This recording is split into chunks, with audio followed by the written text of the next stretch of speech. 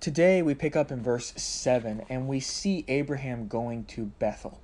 Now, Bethel is the house of God. It's a place where Abraham and others throughout Scripture will go to be close to God and to hear his voice.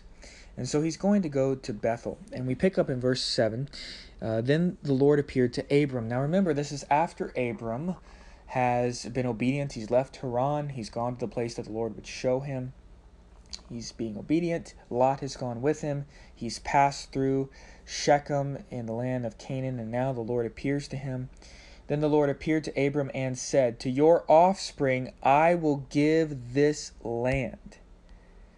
So this is where the whole reference in the Old Testament to Canaan being the promised land comes from. It is a land that God has promised. I'm going to give this to your descendants. Abraham, you're childless at this point. God hasn't yet revealed about that detail. But Abraham, I'm going to make a nation of you. I'm going to make you famous. People that bless you, I'm going to bless. People that curse you, I'm going to curse. This is the land I'm going to give you. Pretty cool. You've been obedient. You followed God. He's taken you to this land. Now God's showing you literally the land that your descendants will have as their nation. So this is where the land of Canaan comes from, and it's referenced to promised land. So continuing on, the Lord says this, "To your offspring I will give this land." So he, that is Abram, so he built an altar there to the Lord who had appeared to him. Verse 8, from there he moved to the hill country on the east of Bethel and pitched his tent, with Bethel on the west and Ai on the east. And there he built an altar to the Lord and called upon the name of the Lord. And Abram journeyed on, still going toward the Negeb. So Abraham stays at Bethel for a while, and he worships the Lord. He spends time with the Lord. That's why I kind of think we could maybe liken Bethel today to almost like church or a spiritual retreat. It's time of spending with the Lord in his word, praying, worshiping him. And then Abraham journeys on. Abraham is going to live the life of a nomad. God does not give him the land during his lifetime, and yet he has God's sure promise, God's very own name, God's very own word, that God has promised he will give that land to Abraham's descendants. But Abraham nonetheless is being obedient. He's spending time with God.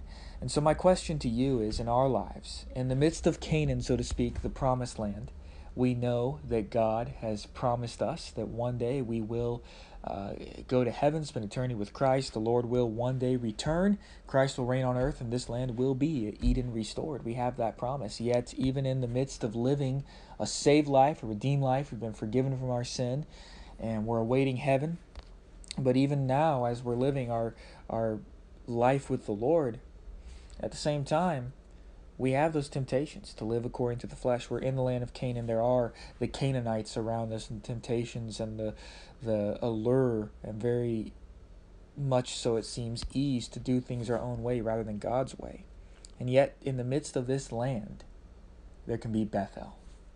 There can be communion and worship of the Lord. I think there's also the important point to note that in our Christian lives, by way of application in this passage, we do journey on. We are pilgrims. Many old songs and even old sermons talk of that quite a bit, that we are pilgrims as believers on this earth.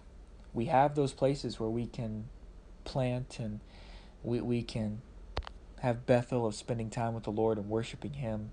But we are pilgrims. We are nomads, so to speak, on this earth, because our only real home is heaven and with the Lord. And so we're journeying through this earth. We're journeying through this life.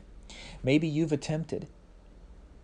If I'm honest, I know there's times in my life where I've attempted to plant myself down and, to kind of settle in.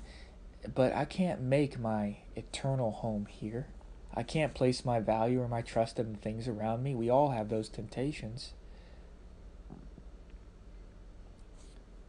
There are times that are really great times the Lord speaks. And sometimes it's Bethel, but we just, like Peter on the Mount of Transfiguration, it's a great moment with God, and yet we want to just build a tabernacle and stay there.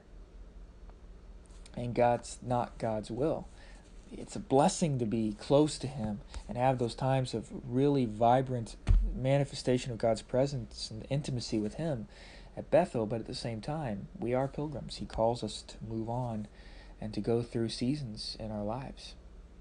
And so perhaps you've come out of a time of Bethel. You've been close to God, but you're trying to hang on to it and not being obedient to go on because you want to keep living in that moment. That is a temptation we can have. We can idolize the experiences of God.